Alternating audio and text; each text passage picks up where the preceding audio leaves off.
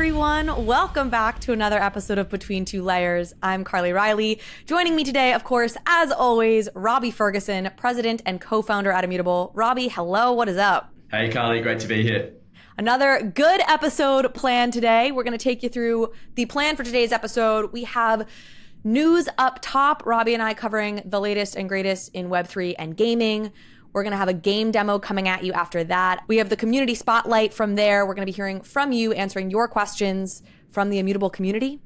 Then we'll have a roundtable where I'll sit down with Alex Connolly, co-founder and CTO at Immutable, to talk the Immutable zkEVM, Passport, and other good things.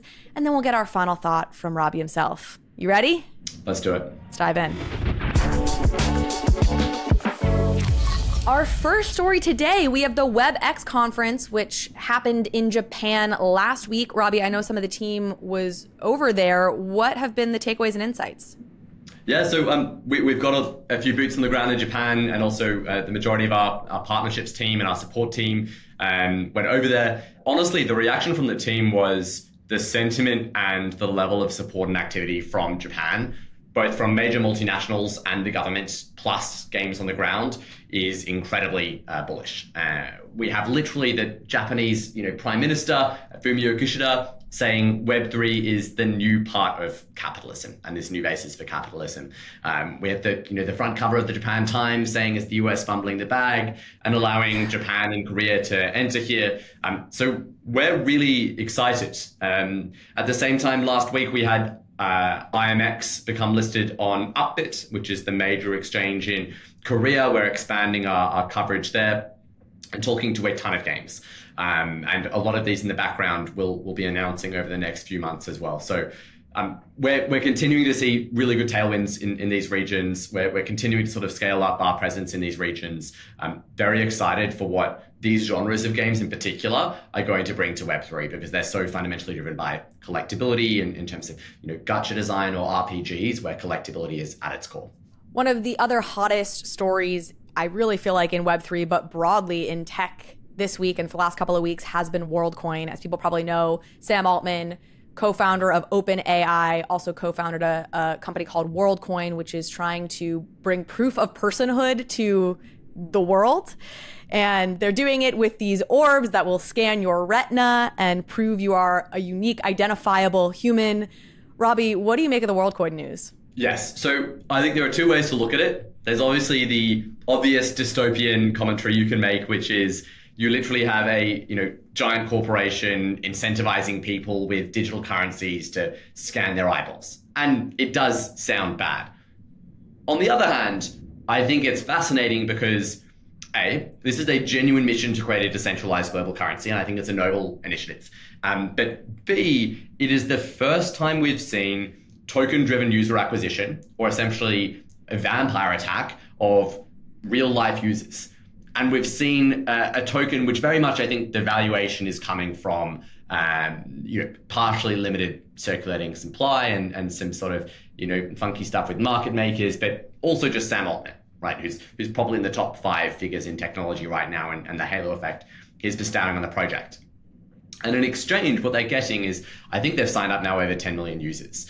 They had lines, if you saw the videos, into the street, all turning this theoretical value of this collective future possible valuation into reifying that into real value, because these people, as they're incentivized by this network, are actually creating the network's value.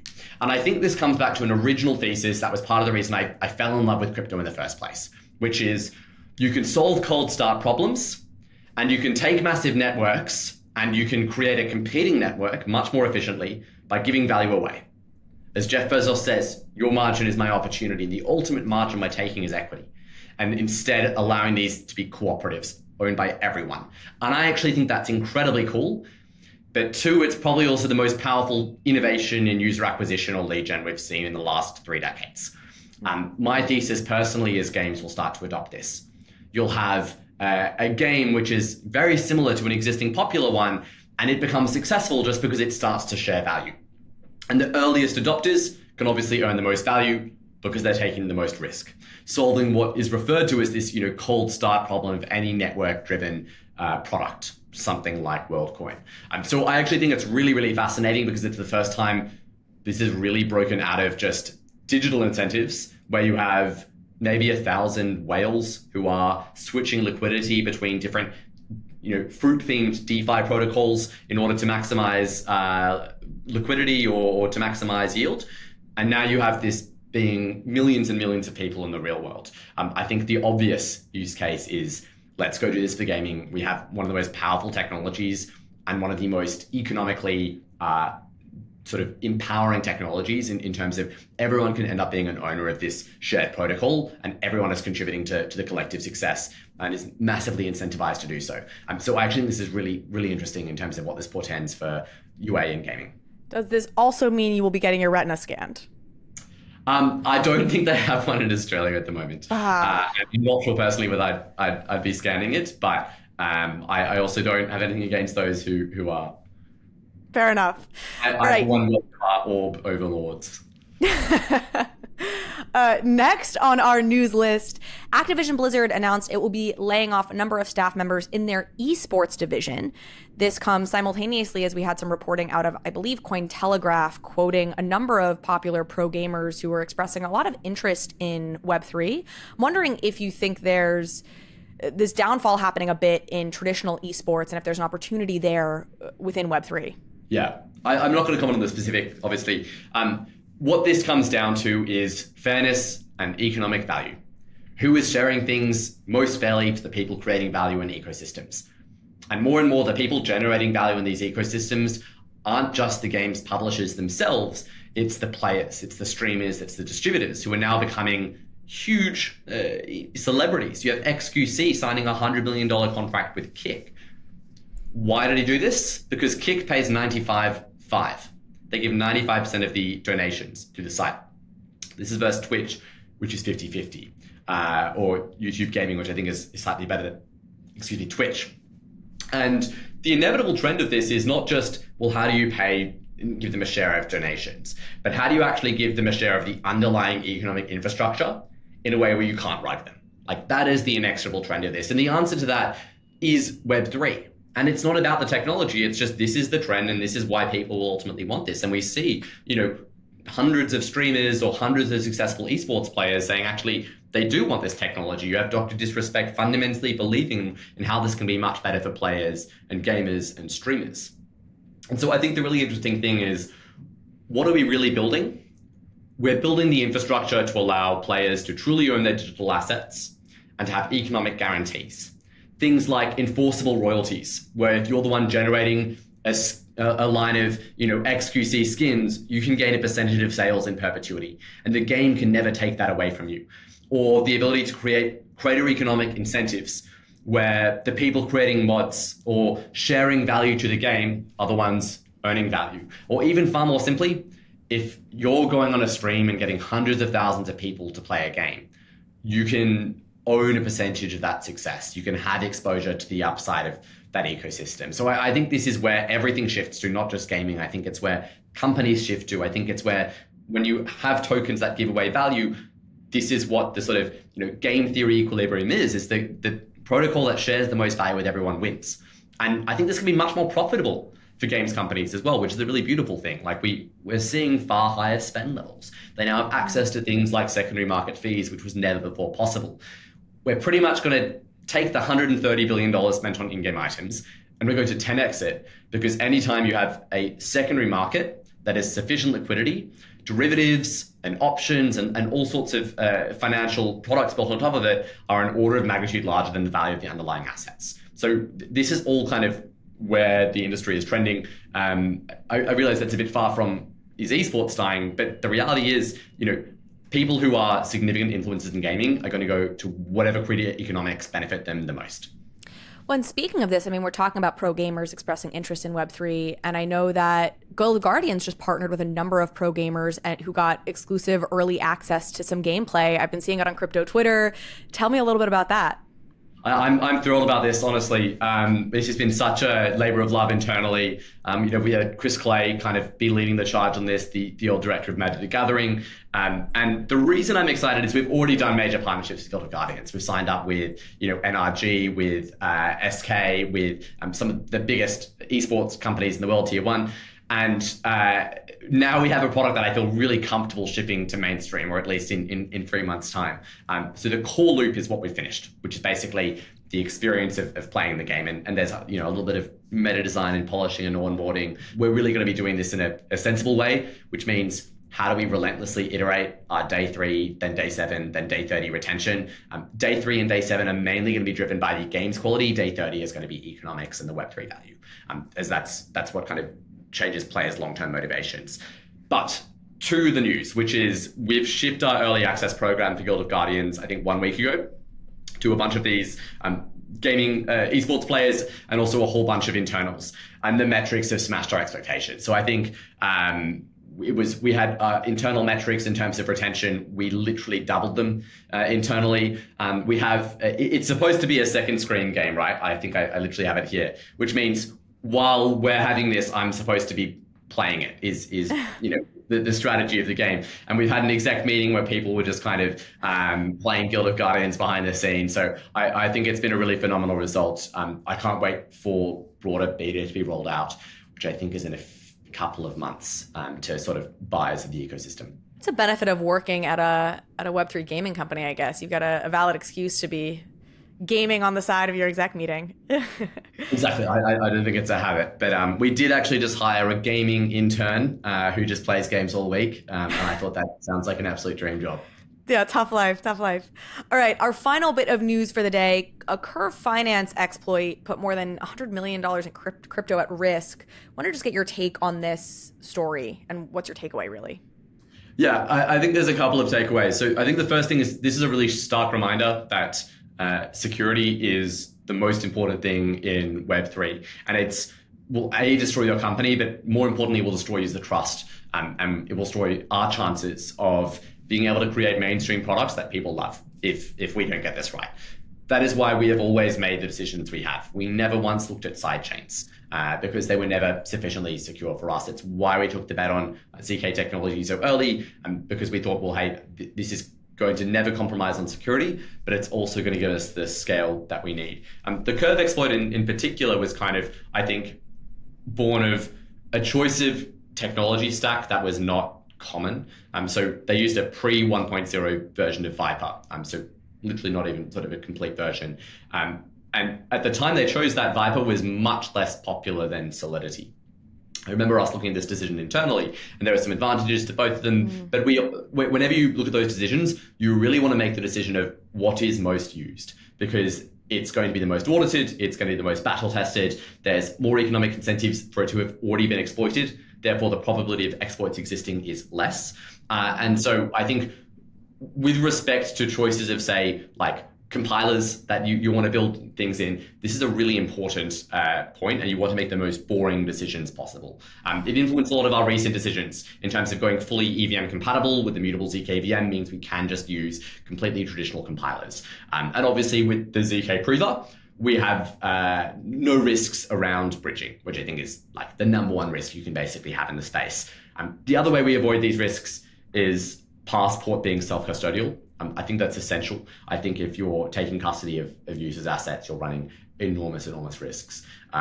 So I think it's a very important reminder that security has to be first and foremost in the space. We've had competitors that really it was just down to their security is the reason they're no longer here today. And I think that's a very important reminder for us to have this as like first and foremost. That is it for our news. Robbie, we'll see you in a little bit. I'm going to get a game demo. I am joined by Clay, game director for Guild of Guardians, previously with Gods Unchained, so an immutable OG, and Ella, who is the staff creative designer for Guild of Guardians. Clay, Ella, welcome both to Between Two Layers. Thanks for having us. I'd love to start, for the uninitiated who don't know of Guild of Guardians, give us the TLDR. What is the quick overview for folks of what Guild of Guardians is? Yeah, so Guild of Guardians is squad RPG. Essentially, the game is running dungeons, and as you run the dungeons, you get loot that you can use to upgrade your guardians, use it to go summon additional guardians. You basically are running dungeons, improving guardians, running dungeons some more, and all in this greater quest to help save the world of Eldarim from the Dread. And it's very straightforward, but it has this compelling hook that gets into you. And yeah, that's really what we've been working on for the last 5 months or so with MindLoader. It's getting that core engine of the game going, of like getting through the dungeons, having that be fun and engaging, key choices along the way, and just having it be a fun game companion to sort of live alongside your life. It's one of the things that when I joined Guild of Guardians in November, looking at where the game was and looking at where the gaming market was for mobile games, a big part of it for me is they need to live alongside your life. It needs to be something I can play on the train for a couple of minutes, pick it up, put it down. It needs to be something I can play while I'm watching TV with the kids.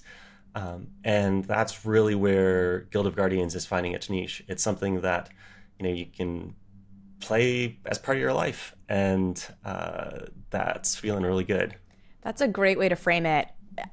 In my head, I think of Guild of Guardians as one of the oldest first Immutable games. Am I right on that? Yeah, I mean, I've been at Immutable now for 4 years, and joined to really get Gods Unchained up and into game shape. I joined during the initial Genesis sale when the game was partially functional. We had about 60% of the cards in the card set actually working when I joined, and it was get the game up and running. And pretty shortly after that, we started work on Guild of Guardians in two sort of different veins. The GU team was internal, and the Guild of Guardians team was set up to really be working with partners to bring it to life. So it's been on a long journey. Not always the cleanest journey, I would say, but we're in pretty good shape today. I will say, for the amount of pivots that we've made, it actually has been relatively smooth sailing, and it's been really wonderful to see the changes that have happened since Clay's come on board, because we've managed to pivot so quickly and with such efficiency to create a game that I really truly feel is better than what we had been working on before. And that's a very exciting feeling in game dev, and you don't get those sorts of wins very often, so it's been pretty amazing. Let's talk about that journey a bit. What specifically has evolved and changed? You started to get into that a little bit, Clay. And as part of this, maybe would love to know what have been the big impetuses for those changes. Has it been player feedback? What has spurred the evolution that it's on now?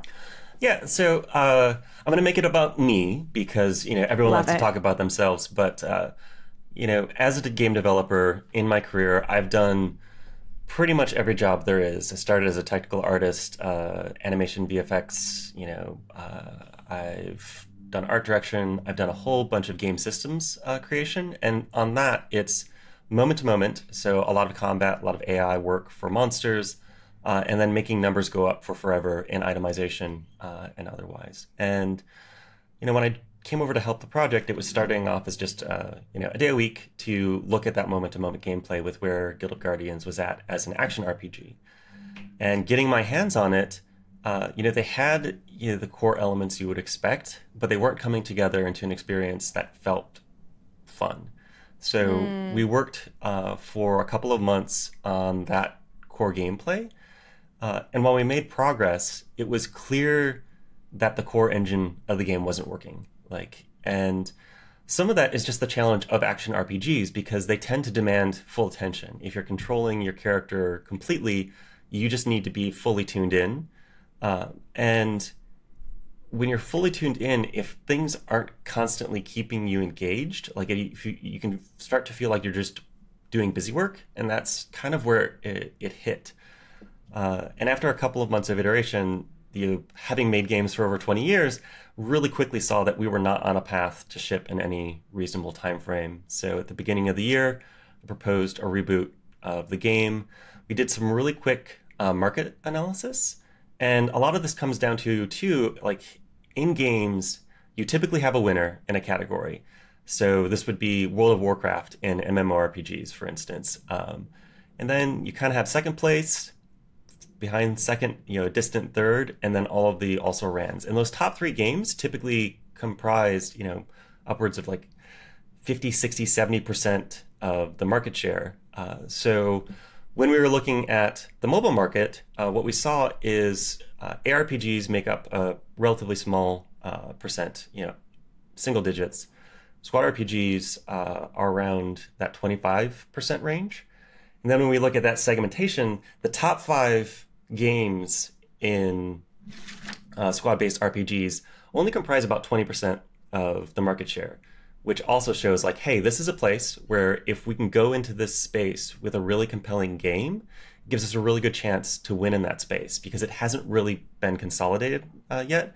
Whereas like in ARPGs, you've got, for instance, Diablo Immortal taking up a huge share of that. And that led to, okay, let's look at squad-based RPGs. What is a good core loop that could get us there? And the pivot to, where we're at today, and that switch from Stepico to MindLoader.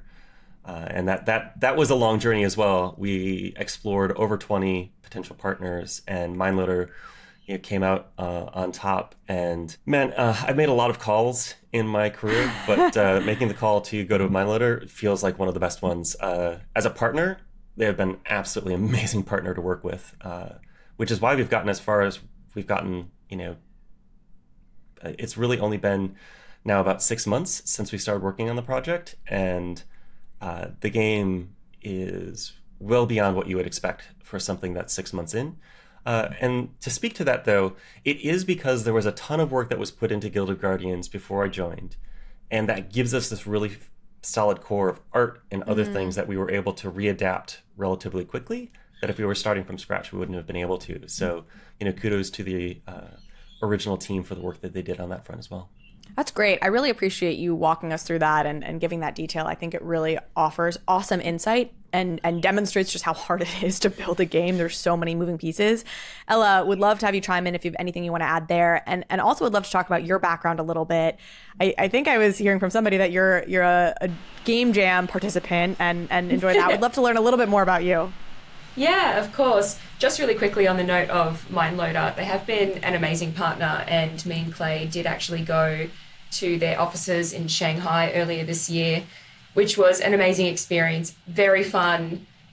It was also a lot of work. We would do like 9 hours in meetings back to back, and then we would go out and, form connections with the team and try to get to know them as best we could, get back to the hotel at 2 a.m, have a sleep, go back in meetings. But it was really enjoyable, and having that experience, getting to work with them actively together in the same room, has also meant that we've been able to iterate even more rapidly than we would have if we hadn't had that experience and done that, because it allowed us to get really on the same page, and watching them work has just been amazing. But anyway, I could wax poetic about MindLoader all morning because I'm so impressed with them, but I'm happy to briefly talk about myself. I really do love doing game jams. I think that they're really fun. For anyone that doesn't know what a game jam is typically a 48-hour window where you sign up for a game jam, and sometimes you have a team ready ahead of time, but a lot of the time people just go in and find a team in the moment. Some game jams have themes, others don't, and you pretty much spend 48 hours making a game together. And you don't have to release that. It can just be that you're practicing your skills, or that you want to try something new, or you want to work in a new discipline. A lot of people will try new things. So I've seen programmers going to be writers, and I've seen writers trying to do audio and things like that. So it's a really fun way to experiment and also to foster a stronger sense of community. And I really enjoy participating in them, but I very much have a bit of an outcome that I want from them. So I go in and I get a little team together, and I work with a few people regularly, and I'm like, okay, let's spend 48 hours making a game that we care about. Let's polish it up, and then I will pay to release it for free on Steam. And it's a nice way for people to get their portfolios built out and things like that. But we always have a very strong, I guess, lean towards making games that explore mental health issues and that can be a little bit raw and a little bit real. And we really enjoy what we do, and I love what I do. So that's something that I spend a lot of my free time doing. That's amazing. Can you tell us about one of the games you've released that perhaps Yes. you're most proud of? I would love to. Let me spruik myself. So I released a game with my team called You Will Not Remain, and the not is in brackets. So it's kind of an Evangelion reference for any nerds listening, anime anyway. And especially if you live in Melbourne and you would like to be re-traumatized about the pandemic and lockdown, that is the game for you. So it's what a Quite the sales pitch. It's basically a game that is like 2D and it's story based and it's all pixel art. It's beautiful. It's got a full soundtrack. It's only like half an hour, so if you've got the time and you'd like to be a bit sad, please go and play it and leave me a review. Don't feel like Let me give you this pitch for a game that I developed. It's full of depression and sadness. It will leave you in tears and questioning existence. But it's quick. But it's about like an eldritch horror, which is the metaphor for the pandemic, and you're like stuck in an apartment complex. However, if it helps sell it to anyone, there is a dog in it that's a greyhound, and that greyhound is called Lambshank. And if you like that kind of absurdist humor, there is a little bit of that in the game. And Lambshank is very cute, so hopefully that makes it a bit more appealing. You Will Not Remain. All right, that's the plug. I love it. Well, let's get into Guild of Guardians now with that tee up. I think y'all have something for us to take a look at here, and I'm excited to dive in. I can guarantee that Guild of Guardians won't re-traumatize you. So, I mean, that's a pretty good starting point. All right, so tell us what we are looking at here. We're diving into the Guild of Guardians Beautiful Corner build. Captured some footage when I was playing through. This sort of takes you through the basics of the game. You grab your guardians, you go to a dungeon. Within the dungeon, you can change the formation that your guardians are in. Part of Guild of Guardians is deep strategic depth. That's extra deep. Basically, a whole lot of simple choices that compound into wildly different results. So right here, I'm picking a rune, then I'm picking a room, and after each dungeon room, that's essentially part of the path you're going down. Like, which rune build are you pulling together? Is it appropriate for your squad of guardians and their skills? Is it appropriate for the monsters in the dungeon you're facing? And then with the rooms, it's a bit of this meta cycle of knowing what equipment you want to go craft, picking rooms that have loot that includes components of that equipment, looking for new recipes for new pieces of equipment to craft, leveling up your guardians, and you making sort of key calls along the way of, do I go into a combat room because my guardians are in pretty good shape and get additional runes and rewards, or do I go to a healing room? If you go to a healing room, you don't get a rune choice at the end of it, so you're foregoing some like later power, but all of your guardians will be healed up. And because it's a roguelike, key part of that is you will not make it to the end of most dungeon runs. In this one, if I remember correctly, I die to the boss. That's okay. You keep all of the progress that you've made, and that, again, is used to then go power up your guardians and sort of dive back into the mix. The thing that I actually saw play out a lot of times in the community, because this was a pretty big change for people who had been around from that action RPG to the squad-based RPG. In general, a lot of people not happy with it up front when it was announced. But then getting into the gameplay, and like within like 5 minutes, there'll be a Discord message of like, this isn't at all like it used to be. And then like 25 minutes later, I'm like, the game's so simple, but it's so compelling. And like 45 minutes later, it's like they're asking like, how do I do X, Y, Z, because I'm so completely into it, engrossed. Yeah, and like that's part of what it is it does get its hooks in you. And I can say from like a game developer perspective, one of the things that I've gotten really good at over the years is when I'm playing, stepping outside myself and just watching how my brain is going through. And it is that sort of compounding of all of these little choices along the way that it's like, yep, I've made the right choice here, that feels good. And those add up a lot as you're making these little choices on how to progress. And then when you hit those big moments of acquiring a new guardian, getting a new piece of gear, it sort of takes you the rest of the way. So really happy with where that core engine of the game is. It gives us a lot to work with as we go into live operations and beyond, just in constructing new dungeon challenges, new monster challenges, and then, letting players go, solve the problems essentially. And that is a lot of what it comes down to in game design. It's creating a really rich possibility space for players to go explore, and for designers to design within. So, part of that is like looking forward into launch and beyond. We've got already roughly 6 to 8 months of content planned post-release that we're working on, because you want to go to launch with that in the bag, particularly for a game like this where you've got that live operations component, and making sure that we've got systems that let us configure things in lots of interesting ways. So there's always new challenges for players to face. It's kind of where we sit. Yeah. Let's talk about the Web3 component of this. How have you thought about integrating the NFT piece without it compromising on the fun at all? So that's the challenging part. So like right now, doing some crafting in the game, and one of the hard calls that was made was for equipment crafting to be Web2 based. Now, this is one of those things where, yes, equipment is one of those, it just kind of at surface value makes sense for them to be NFTs themselves. It was part of the original plan. But it actually creates a lot of challenges on the progression and like gameplay loops front of, if you've got equipment NFTs, it actually allows you to bypass content, and accelerating your play can be very good. Bypassing content actually can destroy a game to the point where people just don't want to play it. We saw this with the Diablo 3 auction hall as sort of a classic example of how like being able to buy power directly just doesn't quite work. When it comes to that sort of Web 2 to Web 3 side, a lot of what we've looked at is how can Web 3 solve problems better. So with Guild of Guardians, our approach to the overall economy is you can play it as a Web 2 game, but if you want to be more efficient, you're going to want to get into that Web 3 space over time. And this is really key because it'll let us onboard traditional gamers into a Web 2 friendly game, and then get them to the point where through our sort of internal tutorial guides and otherwise, get them comfortable with the idea of going and targeting certain things directly on the marketplace and avoiding some of the traditional mechanics of having to summon a whole bunch of guardians to get the one you want, versus being able to go to Web3 and purchase the guardian you want directly off the marketplace. So guardians are currently primarily the NFTs out in the ecosystem today.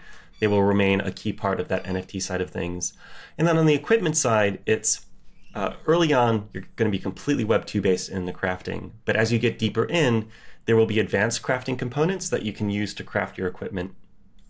And what we're targeting is those advanced crafting components to be part of that trading ecosystem. So it's not that you're buying the equipment itself, but you can accelerate how you progress by picking some of the component pieces together. And this is also, you're just looking at how I play games. One of the key pieces for me is if I craft a piece of gear myself, I feel much more attached to it than if I'm just buying it from somebody else. So having some of that work to be done by the player is the overall plan. So we've been looking at footage from your Beautiful Corner demo, which I think just recently wrapped up. What is that? Is I guess my question, and I think you have some more footage here, so I'd love for you to explain what we're looking at now as well. Cool. Yeah, really quick, what we're looking at now. Ella's in a development build, so we're moving beyond that Beautiful Corner into our friends and family build. Development build, expect bugs and other glitches because we're doing it live here. In terms of a Beautiful Corner, though, been making games for quite a while, and a Beautiful Corner for me is an experience that you craft that people can play, and at the end of an hour, they want to keep playing. And that seems simple and it seems obvious, but it's actually quite hard to get to. And with the Beautiful Corner build of Guild of Guardians, we essentially crafted about 3 hours of gameplay and worked on those systems over the first 5 months of development to get it into a place where the look is there, the feel is there, and the spirit of the game is represented. So essentially, it's testing out the core engine of the game. And we hit a point internally that for me is a magical moment where we were in an internal playtest, and the playtest was over, and we all kept playing. And like 15 minutes after the playtest, finally it's like, hey guys, we're all late for our next meetings. We really need to go do this. That's like the art side of it. Like that's a really good sign for me as a game director that it's working. And then when MindLoader delivered the first like full Beautiful Corner build a couple of weeks later, we were actually in Shanghai, and we were in those 9-hour meetings, and we were playing while we're in the meetings all day long. And it was a little bit of competition to see who could get further in. After that, we're in a cab going out to dinner, and I'm like, clearly everyone's ready to be done with Guild of Guardians, and like literally everyone popped out their phones and kept playing. And I'm like, okay, like, so this is hard to explain, I think, to people who don't work in games, but when you're working on a game day after day after day, sometimes you just need to step away and get a break. And when people are still captured after really long days, like that's special. That's like, that's magic. And, similar like previous games like Magic the Gathering Arena, I knew that one was in a really good shape when I got into work on a Monday. And literally everyone in the office that I'm passing is talking to somebody else about games they had played that weekend because they played all weekend long in the tests. So similar, like we're in that kind of vibe where it's just working, it captures you. And part of why that's so important is it lets us know that we're on the right path. And it's just human nature. When you really believe in what you're making and it's really working, it just drives everyone all the more. And the Beautiful Corner really worked. So we just finished up the public playtest of that. We had about 172, if I want to get very specific, people who got into that across our community, across media. And there's art to the Beautiful Corner and some of the just like feeling of these things. And then there's a science to it. And I've never had a Beautiful Corner with numbers like we had for Guild of Guardians. It completely blew my expectations out of the water. We had hoped to have somewhere in like the 40% range still playing after an hour, because this is a build with no tutorial. There's like none of the things that like make a game easy. But we had 82% make it through that first hour. Oh my gosh. We had 65% played more than 12 hours, which is absolutely preposterous because it only had 3 hours of core gameplay, and then you're essentially looping through the same stuff over again. And we had one player played for 45, another for 43 hours. And this is 45 and 43 hours over a 3-day playtest. Like, this is an absolutely insane amount of playtime. And oh my God, that's 15 hours a day? Yeah, like that's like something I'm to check on that. On Discord. Yeah, like with like in the Discord, we're like, hey, you really should sleep, and he's like, I got 3 hours of sleep, and I'm like, that's not enough sleep, my dude. But things went really well. We've got a lot of feedback, from the community out of that, and in what Elle has been playing, we're already starting to work on that, and it's a really great place to be. That's amazing. Congratulations. So the next obvious question, and really my final question, is what's next for Guild of Guardians? What should folks check out? And when does this open up to the broader public? Yeah, so I think the cliche in gaming is when it's done. But a big part of this move to the new squad-based RPG was time and delivery. So the next major build is going to be Friends and Family. This will be mostly internal. Marketing and the community want to get their hands on it, and we may do some.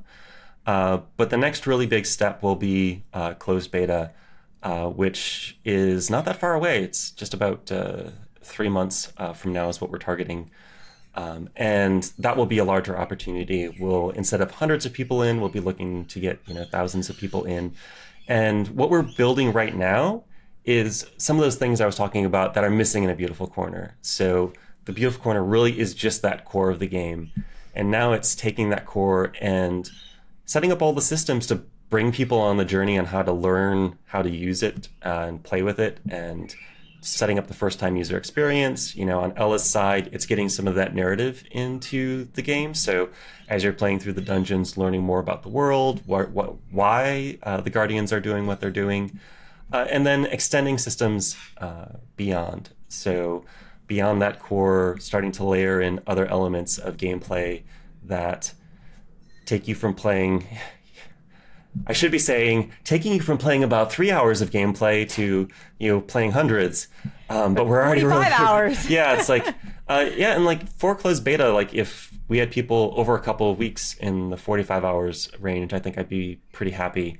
But we're well on that path. So some of those other elements are, after you get through the primary game, we have a system called the Endless Dungeon, where players can compete, in leaderboards to sort of go as deep as they can. And we're working on, some of that leaderboard tech as well.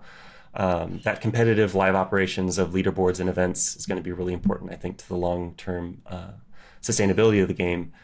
And yeah, it's just kind of full steam ahead. There are little things like already in this build, like one of the most requested features was speeding up combat. So there's a little 2x button. And when working with MindLoader, it's again, one of the things I absolutely love with working with them on these things is I know Unity pretty in depth. And for features like the speed up, I'm like, hey, I know we're nearly there. Like, can we get this in? And next week it's in the build. They're just so iterative. And it lets us move so quickly. The only other thing I would call out, like in that relationship with MindLoader, one of the things we really wanted to set up was letting their team move as quickly as possible without having to double check every single last thing through us. So a lot of those initial trips to Shanghai, we're aligning with them on the direction of the game, on that narrative piece, on all the world building rules, on the art style, on the game systems and what they needed to accomplish. And I want to be explicit here, like they move forward so quickly because they're able to do these iterative loops on their own and not have to double check every last thing with us. We're obviously they're playing through, we give lots of feedback, but they're really charging ahead and yeah, it's good stuff. The closed beta in particular will be a pretty major leap from the Beautiful Corner, and that's only another about 4 months of development. So yeah, we're moving quick. Full steam ahead. Well, congratulations on all the success. Ella, Clay, thank you both so much for joining us here on Between Two Layers. This has been a blast, and I just cannot wait to continue to track your progress. It's moving quick. Thank you. Thanks for having us. It's been lovely to get to talk about Guild of Guardians because me and Clay obviously love talking about Guild of Guardians, but it's usually to each other. So getting to do it all nightly is always nice.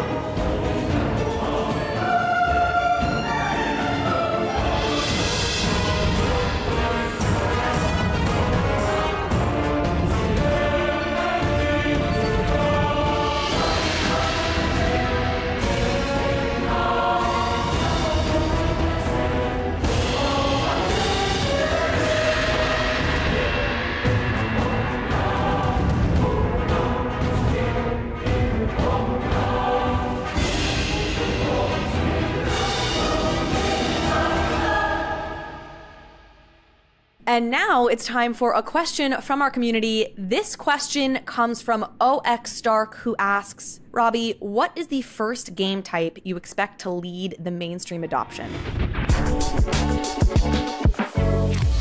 That is a great question, and one I can't necessarily predict. If you saw the content we put on Twitter, I think 2 days ago, we've got 10 different genres on our platform. They're pretty widely distributed. I think the most popular is RPGs or MMORPGs. I'm pretty bullish on RPGs in general, especially mobile distributed RPGs, and that's because collectability is at its core. They're highly accessible. So a lot of what we think about when we think about genre is what's the TAM? What's the total addressable market? How many people like to play this genre?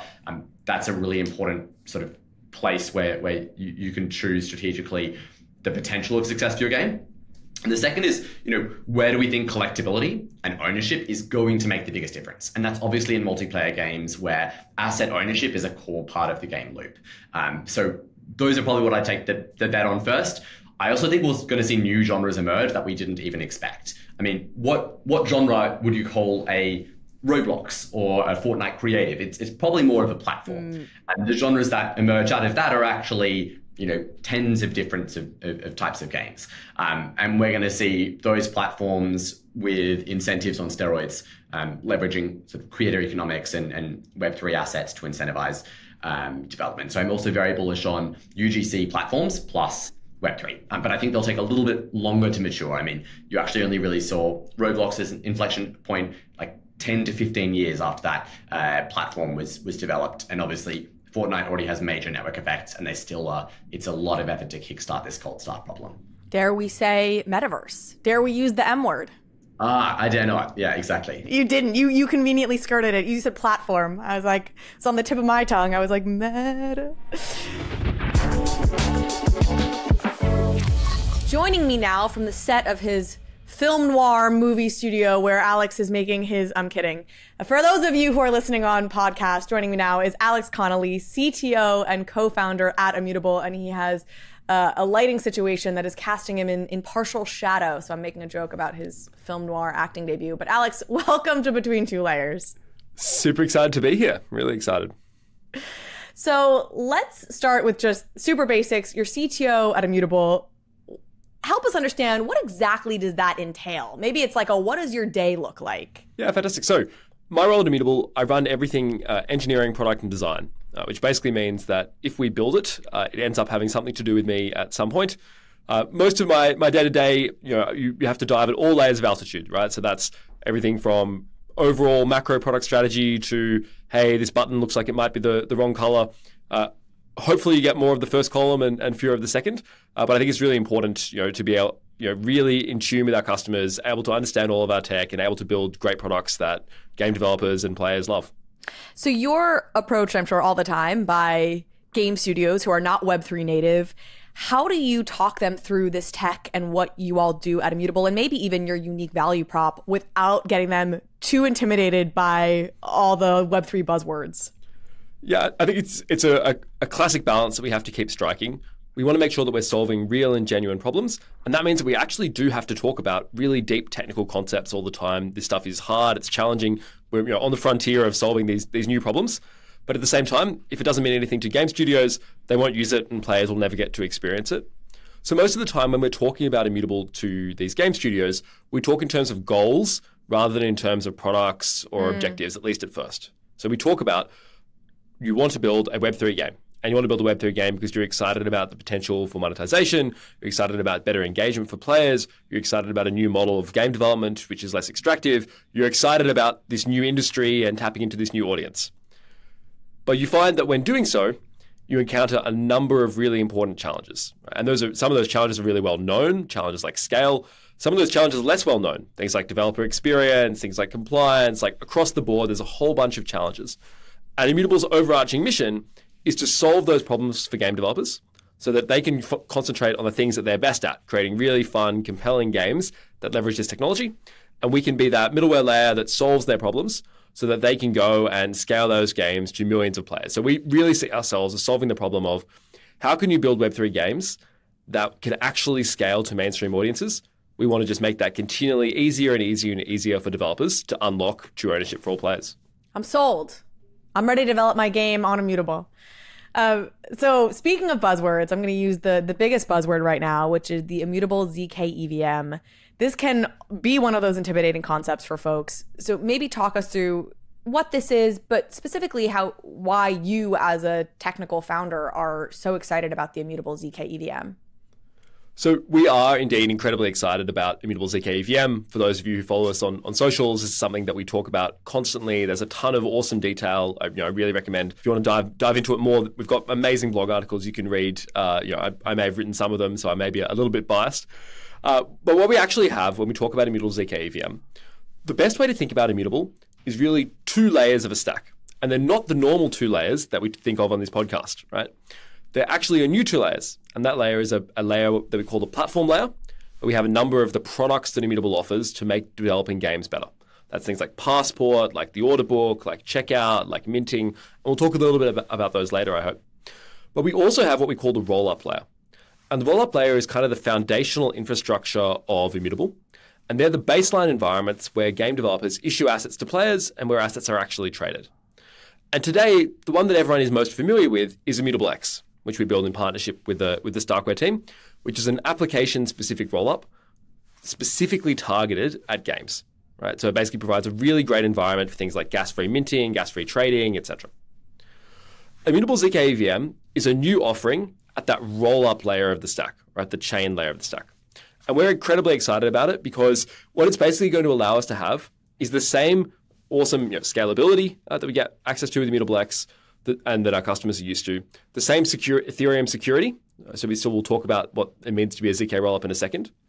But now we get to be what's called EVM compatible. That's a term that means lots of different things to lots of different people, right? And really what that mostly means is that this chain, which game developers will be able to deploy on, looks a lot like Ethereum. It just looks like a faster, optimized for games version of Ethereum. This is incredibly important because there are so many marketplaces, ecosystem tools, games, etc., that all target EVM environments, which basically means they expect things to look like Ethereum. At the moment, Immutable X is incredibly optimized for games, but for many, particularly third-party developers, it's difficult to integrate with because it does have that fully custom interface that you have to build new stuff to integrate with, which is why, for instance, a lot of your favorite marketplaces as a user might not be available on Immutable X. Immutable zkEVM will change the game, right? Because it means that we will have the ability to integrate with all of these tools that expect Ethereum compatibility and Ethereum standards. And the ZK part of that is obviously something that we're working on really closely with the Polygon team. It's an incredibly exciting series of developments, which basically means that unlike all the other, the fast EVM chains that pop up all over the place, but this chain will actually mean that on this chain, your assets will still have the same security as you do when you're trading or minting assets on Ethereum, just with a much higher throughput, which is an incredibly exciting journey in the history of the Ethereum scaling space. So a couple follow-ups to that. First, this means basically people can developers could write in Solidity code, which is what's used on Ethereum, versus a different code when they on Immutable X. Is that right? That's exactly right. So people will be able to write in Solidity, but not just people will be able to write in Solidity. The RPC interfaces for the chain will be the same. It really will look, for most consumers, Immutable zkEVM is what we call a Type 1 zkEVM, which means we've invested lots of extra time in partnership with the Polygon Zero team in ensuring that this chain looks as close to Ethereum as possible, which means that it won't just be, hey, can you write your Solidity code on chain? It'll mean that all your dev tools also work out of the box, which is something that you can easily get tripped up by with a Type 2 or Type 3 zkEVM. We've really made the investment in making sure that not just your Solidity code, but everything else will work out of the box like it would on an Ethereum. And so you mentioned that X technology, that initial roll-up technology in the Immutable X, was really designed for gaming. Is the Immutable zkEVM specifically designed for gaming as well, or is it something different? So the Immutable zkEVM is also specifically designed for gaming. Immutable, we really care, as I said before, about unblocking that ability to have mainstream games. And that means that we want to customize all of our products, including our rollups, to be dedicated for gaming. Where there's a trade-off between Immutable zkEVM and Immutable X is that Immutable zkEVM basically allows for more flexibility because you can write custom smart contract code, which means that you can write things apart from games. Or you can build games that have more complex on-chain mechanics, which you can't do on Immutable X. It might be maybe a really easy way of thinking about it is Immutable X puts you on rails for building a template type of game, which is fantastic for many game developers. It makes it really easy, really fast to spin up. It's amazing. And Immutable zkEVM for game developers that want to have more complex economies or more complex ownership mechanics, Immutable zkEVM offers them an option to bring over the power of smart contracts while still retaining access to all the platform products like Passport, Orderbook, and Checkout that I talked about before. So the million-dollar question, when will Immutable zkEVM be available to developers? Yeah, so I think this is indeed the million-dollar question. I think even internally, this is something that we talk about. I get asked this question really frequently. So one thing I'm incredibly excited to share is that we are now testing the testnet of Immutable zkEVM with a large set of internal partners, right?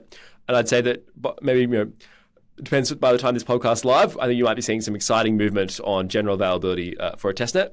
And we're very hopeful that we'll certainly have a mainnet this year, and I think we'll be hopefully around the start of Q4. So we are very excited about the progress that's been made. We're on or ahead of schedule almost across the board, which is really exciting. I think games are already starting to test these products, and I think if you're a game developer, please reach out to our team, and we'll see if you can join our early access program. Impressive. No team in Web3 has ever been on time, let alone early, in shipping anything. So congratulations on that. Let's switch over to your work on Passport. This is obviously a really important project initiative for Immutable. It's a big part of the roadmap. Why is this so important to you personally? So Passport is important simply because I, as a user, I've experienced the challenges that come with being a Web3 gamer. I've played these games. We've built some of the first ever on-chain games. We've really experienced the hardship. And the truth of the matter is that the existing suite of technologies simply won't enable us to achieve that goal of onboarding mainstream users. The onboarding drop-offs are too high. The fact that it's really difficult to get on-ramped funds. The need for better innovation at the consumer layer has been really clear to many game studios, many platforms, and you'll see lots and lots of products on the market that try to solve these types of problems. What we think we have with Passport that's incredibly special is firstly we have a wallet that's really focused on games. So we've actually made the decisions that are necessary to unblock not just, hey, am I sending financial or DeFi transactions, but hey, if I'm crafting Illuvium assets inside Illuvium, do I really need to see an extra confirmation pop up? I probably trust Illuvium for those assets. Like a whole bunch of gaming specific determinations that our wallet can make, and a whole bunch of gaming specific user experience benefits that we can offer. Simply because you must have that. If you want to actually be a competitive mobile game that can do performance marketing or other types of competition with existing Web2 games, you have to bring a level of experience that makes sense to players so the Web3 parts are not completely out of the way. They'll still need to be there at the key moments so that we can actually realize these benefits. But for most of the game, you actually can onboard, play the game. It feels like you're engaging in a really high quality, polished mainstream mobile game. Like for those of you in the Guild of Guardians community who've been part of the Beautiful Corner alpha test there, they will see some of the quality of games we're developing. We want to make sure that the quality of games is backed up by a suite of platform products that lets you actually have a really powerful user experience. But the second really important thing about Immutable Passport, which we think is really differentiating and important in the industry, is that you have one Immutable Passport across all your games and all your marketplaces. It's not one wallet per game or one wallet per marketplace. That stuff looks really good in a demo or a highlights video, and it seems really, really slick. But as soon as your user tries to onboard into a second game, they run into a ton of challenges. They're like, oh, I thought I had already onboarded money. I put money in my Call of Duty wallet, and now it's not available in my League of Legends wallet. And neither of them are available on OpenSea, or neither of them are available on my favorite third-party marketplace. And so you end up with a user experience that's incredibly fragmented and just doesn't make sense to most users. And so with Passport, because of all the hard work that our engineering teams have done, we're in a position where we're able to have one secure Passport wallet across all your immutable games and all your immutable marketplaces.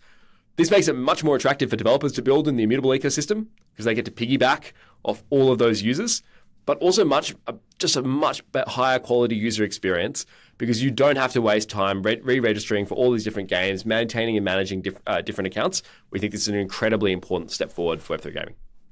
So then the $2 million question, can developers use this now in their games when they build on Immutable? What's the timeline?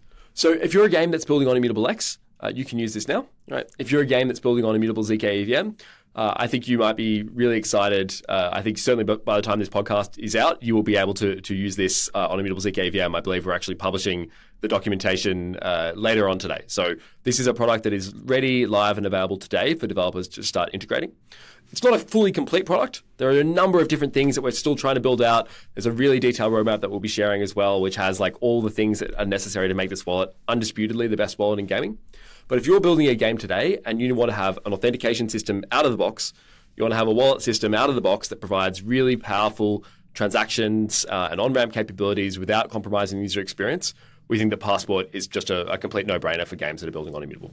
In your conversations with studios, game studios, especially those who are not native to blockchain gaming, how important is, I guess what I would call the all-in-one approach that it feels like Immutable takes, where you build out, you have the tools, the wallets, it's all there. How important has that been when you talk to game devs and studios? So it is so valuable to these studios that they're able to work with Immutable as their primary developer platform and partner in the space. A lot of these studios, they're looking for guidance, right? They're looking for a suite of technology they can trust. And this means that they want to have someone provide them with, okay, they've got the blockchain infrastructure. They've got the wallet infrastructure. Obviously, Immutable, our goal is to be that one-stop shop for most games who are building in the Web3 space. This doesn't mean that we literally provide everything. Obviously, there's many other tools and services that these developers might need to use either in Web3 or in Web2 gaming. But particularly for those core pieces of the puzzle that are so central to the game's user experience, Immutable can walk that entire journey with game developers.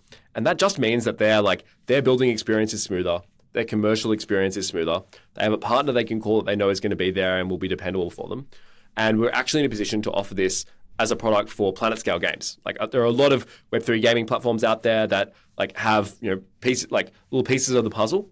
Immutable being in a position to offer, not just the whole puzzle, but also the ability to take that puzzle and make it available to games with millions of active players, which are actually seeing mainstream scale, which are adopted in major app stores, etc. That's an incredibly, I think, important. I mean, we think of it as a differentiator for us, but more importantly, it's a differentiator for customers. Like it makes their lives way easier because they actually can, they're using the same API keys and they're using the same organization setups. And that stuff is like, that vertical integration is incredibly powerful. We found at, helping developers navigate the still complex journey of Web3, doing that with a really strong commercial and technical partner in Immutable just is so much easier for most games. So we're sitting here in the middle of this bear market. What do you see on the horizon as you look ahead for this space? Obviously, we're both bullish on blockchains. We're both bullish on blockchain gaming. But where do you really see this going in the next 6, 12, 18 months? Yeah, so I think the bear market conditions is a fantastic time for building. I think certainly as someone who spends, I come from an engineering background. I'm used to having my head down. You have credibility when you say it. You're like, this is what I do. Yeah, and when you're in a bull market, there's just so much exciting stuff. Every day you log into Twitter, there's 20 new things that are all incredibly exciting, and everyone's jumping on them, and you really feel like, I've got to chase that, or we might be left behind. The bear market gives you clarity. Right? And the bear market gives you the ability to really focus on delivering amazing experiences for developers, for players, etc. And so that's why a lot of the product development that I've just been sharing is actually enhanced by that rather than degraded by that, which is fantastic. Right? It just means that we have the unilateral focus on unblocking these challenges that are holding mainstream games back. At the same time, there's so much foundational layer innovation that I'm really excited about in the blockchain space over the next year to 18 months. I think actually even the rise of zkEVMs as a foundational technology, that's actually something that's been ahead of schedule. I think if you think back 2 years ago, we probably thought they were 3 to 4 years away. And we now have live in production zkEVMs in a number of places. Obviously, those are still maturing. We also have much better infrastructure for application-specific blockchains or superchains or subnets or supernets, much better experience there. I think we are still early in that market, and we're going to see a lot of, I think one thing Immutable's really excited about is there'll obviously be the potential for some games to have their own blockchain, for instance. What Immutable can do because of our vertical integration is not just, okay, here's a chain, you're out on your own, you don't have any of the infrastructure that you're plugged in across everywhere else, you've left behind all the liquidity and all the user experience. We talked about fragmentation earlier. Imagine not just your wallets, but your assets are fragmented on many, many different chains. The fact that Immutable is vertically integrated means that we can actually smooth out those types of experiences really easily. So let's say that you're a user on one chain, you're buying an asset on another, and Immutable's controls the bridge, both those chains and the wallet. We can create a user experience where that just doesn't mean much to the gamer. Right? The gamer can just say, hey, I've got $20 over here, I want to buy this asset, click and done. That's an incredibly powerful future to be building towards. And I think a lot of the foundational pieces of the stack are slotting in place. I mean, I think I'm super excited about things like privacy. I think there's so much exciting development that goes on in the blockchain space. It obviously doesn't get as much visibility when the bear market conditions are on. But I think there is a incredibly powerful wave of foundational development that will enable it. We talk about how close we are to mainstream games today in terms of technical capability compared to how we were 5 years ago. It's absolutely night and day. Compared to 3 years ago, it's still night and day. The massive influx of development work and really powerful technical teams in the space is giving the space amazing acceleration of velocity even through the bear market. I love it. I love the optimism. Are there any other products or things you're working on at Immutable that you're particularly excited about? Yeah, so one thing we're very excited about is the product we call Immutable Checkout. And this is an evolution of our existing products, which come with things like on-ramps, bridges, withdrawals. One of the biggest and most challenging experiences is actually moving funds into and out of Immutable X at the moment. So both the experience around on-ramps, right? So either moving funds from layer 1 or using fiat or cash money. And then the withdrawal process. It's by far the biggest thing that we get customer support feedback about. And some of those challenges are things that are innate to ZK rollups. And so we've had to do a ton of work to navigate around them. And our new product, Immutable Checkout, will not just solve, we think, some of the user experience challenges of, hey, how can we make it easier to deposit money into the chain? How can we make it easier for people to withdraw money to layer one? What about off-ramps into their bank accounts or similar types of things that mainstream users just expect? But also, how can we integrate that into the transaction flow so that, hey, you're at the point when you click, at the moment, if you buy something in the Web2 world and you're on a Shopify store or something, you load up your cart, you click checkout, and it doesn't say, hey, we're checking your bank right now, we're going to make sure that you've got enough money. It lets you sort of go through to the end of the purchase process and then complete the checkout, right? And that makes sense because the store wants to sell you things and wants you to actually complete those purchases. At the moment, a lot of Web3 games and marketplaces sort of block users at the point of, hey, you don't have enough money here, and then really make it so hard for them to move money on ramps, like bridges, all those types of things. The user experience, we should share, like sometimes we sort of do user testing of these types of flows. And actually seeing mainstream gamers try to struggle with these flows would be completely hilarious if it wasn't critical to us being able to succeed in these markets. And so checkout is a product we're very excited about. We think will not just smooth out those edges around how to move money into and out of Immutable zkEVM and Immutable X, but will also be integrated throughout the product so that whenever you're sending a transaction, you're not blocked, you're not held back. If you don't have the funds, we can help with that. If you have the amount of money, but it's in the wrong currency, we can help with that. If it's in the wrong currency and it's on the wrong chain and you need to swap it, deposit it, and then use it to fill the order, we can help with that. And the best thing is, because we're, again, that vertical integration, because of the integration with products like the order book, Immutable is able to make sure that your experience is not, hey, I did this weird, complicated on-ramp of funds, and by the time I did it, someone else had bought the asset that I was trying to buy. Which is obviously a terrible experience. You on-ramp $50 and someone's already bought the thing and now you're stuck with $50 in a currency you don't understand. We're actually able to hold that order for you and let you complete that checkout. So the vertical integration there and the new addition of checkout to our product stable, I think will be a massive UX uplift and will solve some of the key problems that people experience today on Immutable X. Alex, thank you so much for being here, for walking us through all of this. I have one final question for you. I know you are a big gaming nerd. You don't just talk the talk, you walk the walk, whatever the phrase would be. What are the games you're playing a lot right now? Oh, great question. I think at the moment, I used to play a really large amount of first-person shooter games, Team Fortress 2, Counter-Strike, Valorant. At the moment, I'm in a bit of a self-imposed break from shooter games. Unfortunately, one thing that comes from running a company like Immutable is my aim is really suffering due to my lack of practice, and I'm far too competitive to play shooter games and be mediocre at them. So I'm playing a ton of I think I'm playing a bunch of Crusader Kings. I played a few games of Civilization the other day. Single player games, much more mellow. I'm sort of trying to make sure that I can play games that I can definitely win, and not games that will make me frustrated on the shooter side. Keep that heart rate down. Absolutely. Thank you so much for being here, Alex. We will check in with you again, I have no doubt, to hear all the updates on everything you guys are building and working on. Thank you so much.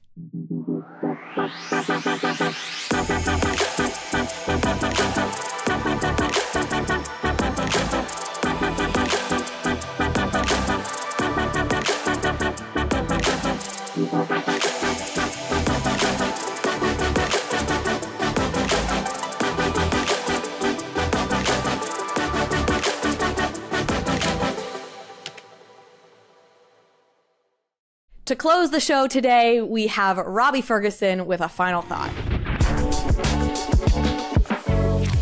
The most important thing is that royalties can be set and then they are immutable and they can't be worked around, but also they can't be changed on, end users. And our philosophy here is very simple, which is the market will set what they think are acceptable royalties. If a game developer is monetizing purely via royalties, the architecture might be entirely different. They may not ever want to sell primary sales, but instead just give as much value in creating this ecosystem in players as possible. And the monetization quite literally is taking 5% on every trade, taking 10%. And that's a totally different model than if you're doing that plus you're selling primary sales. And ultimately, we're building the platform. Our job is to make it possible for game developers to leverage royalties in order to create valuable long-term economies that they can have aligned incentives with. It's not to pick what we think the market will tolerate as acceptable royalties. And, if they set them too high, and the market's like, I don't want to trade this stuff, I think that's completely fair. But the problem we've seen with Blur, with X2, Y2, is this race to the bottom, because you can skip royalties currently via smart contracts on, Ether, because it's not enforceable at a sort of contract or protocol level, means that game developers won't even move in the first place. Gabe Layden is incredibly vocal about this, who is the founder of Machine Zone, who spent more money on performance ads than pretty much any other game CEO in existence. I think it's essential that people can have enforceable protocol royalties in order for games companies to develop truly aligned business models, and also for even creators, if they create a line and want to monetize through that, to feel economic guarantee. So it's a really valuable thing. I'm very proud that we've been able to develop this solution on Immutable zkEVM, where you can set a royalty and have it enforceable no matter where that asset trades.